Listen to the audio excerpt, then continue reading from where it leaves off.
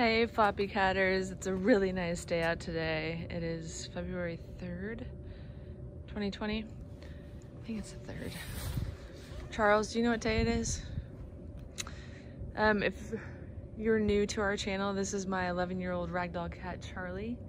He's seal mitted with a blaze, which means he has a little white stripe down his nose, and then he has brown or seal color on his tips, on his ears, on his tail, and on his paws, but then he has white boots and white mitts. And then, oh, he's gonna scratch. Gonna scratch. Get him, Charles. Get him. Get him, Char. Get him, Char. Get him. Gee. That's such a rewarding treat to scratch because it peels off bark. Gee, what is this one? Hello.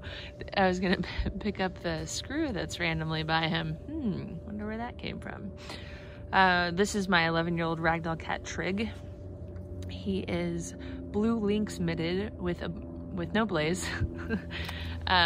So he's mitted like Charlie. You can see his little mitts there, and then he has the lynx, which makes him have those lines on his face, the little white mustache and the white eyeliner around his eyes. His nose also turned pink, and he is blue, which means he's that gray color. So over the last couple of days, I'm gonna grab this really fast because I don't want that to be a problem. What's this one? What's this one? Over the last couple of days, I've seen some videos on YouTube that are making me a little bit crazy. And as a traditional YouTuber, perhaps it's time for me to do a reaction video. I don't know where to start because I've got something in my throat. Because I don't want to sound like I'm preaching or that I know more than other people or anything like that. After running Floppycats for almost 13 years now, I have heard everything about Ragdoll Cat ownership. Okay, not everything, but darn near everything. And also being a Ragdoll Cat owner for over 30 years. Charlie and Trig are only 11, but the reason I founded Floppycats was because of my childhood Ragdoll Cat Rags. And then my family currently has 10 Ragdoll cats. I just lost one of my favorites in December of 2020. So I've been around a lot of them. And what I see on YouTube are these YouTubers that are really successful. You know, they have their own channels and they have way more subscribers than I do. And they get a Ragdoll kitten and then they talk about 10 things to know about a Ragdoll cat. And the kitten might be like 5 months old. And it's the first time they've ever had a Ragdoll. They've not had any other Ragdolls, they haven't had any other experience with it, but they have a 5-month-old kitten and they make a video about it. Or they have a 1-year-old cat and they make a video about it. Generalizing Ragdolls and stereotyping them, it just makes me crazy. Talking about color patterns, absolutely, that's totally fine. That's something that you're going to have more or less across the board.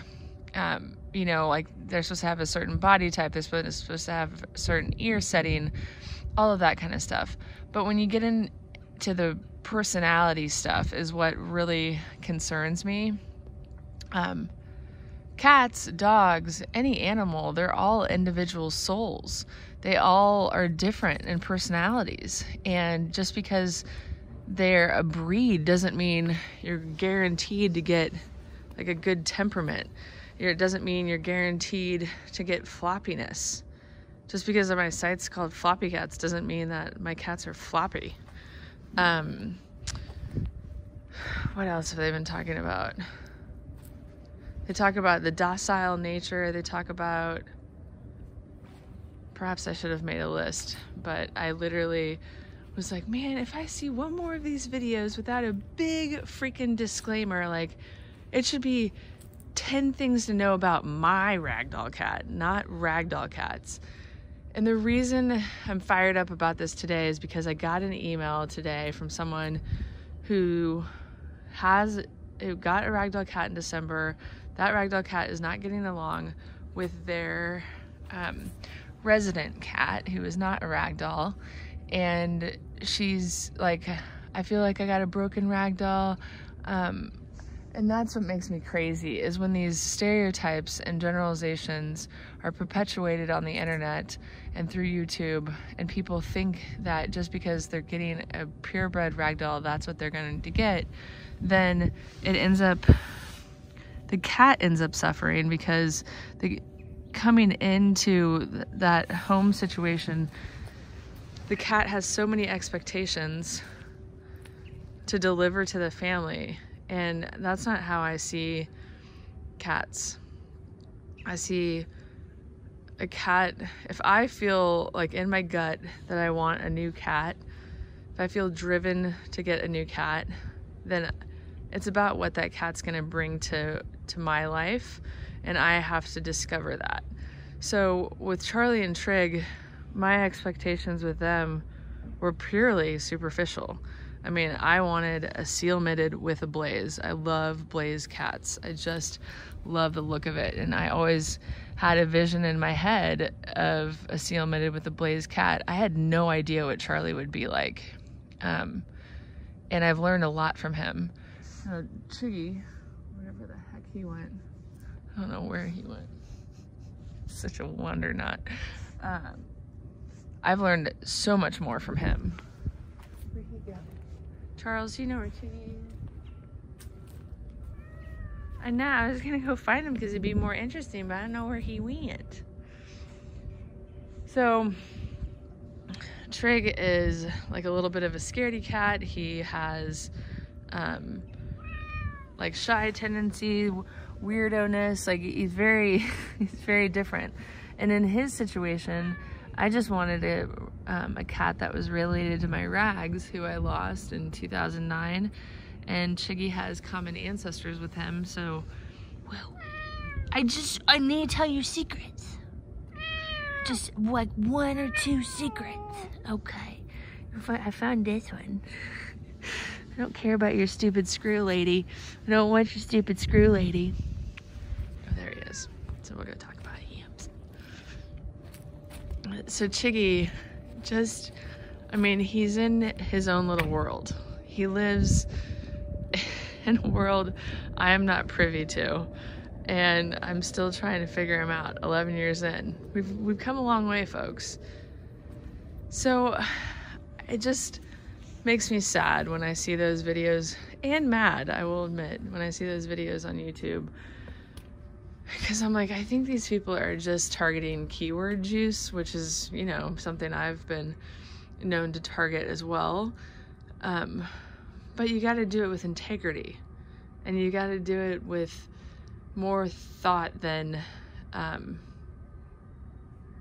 don't know, owning a cat for 4 or 5 months. I mean, it would be like me getting an iguana and having it for 5 months and publishing all about iguanas. Like, no.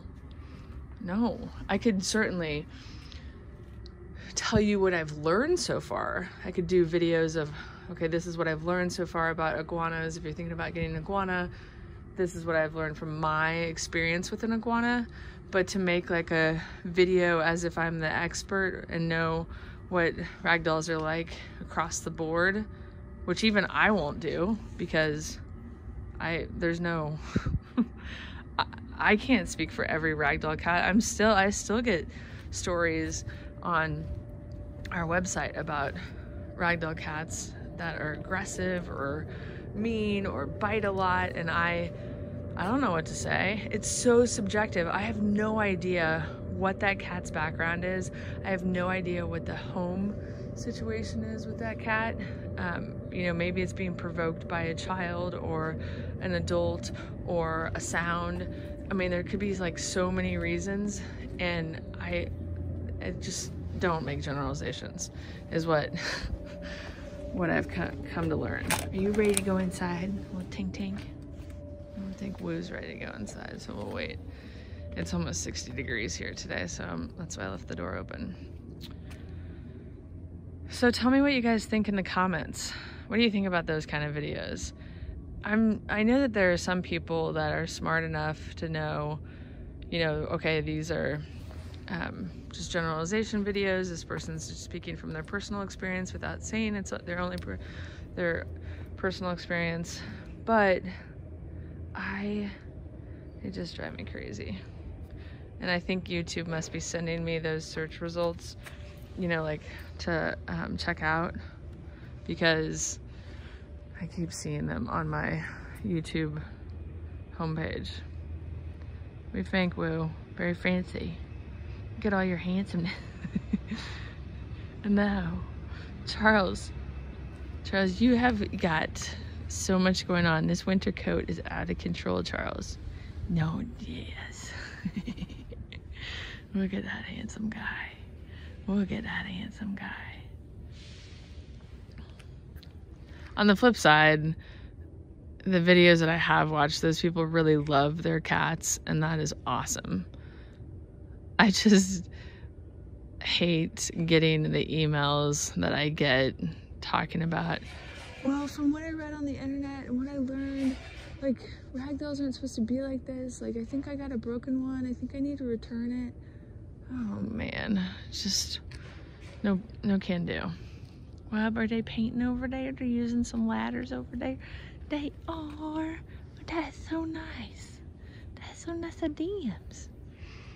All right, guys, I hope you have a beautiful day like it is here. Then it's supposed to get all cold and awful again. Thank you so much for watching, and we'll see you next time.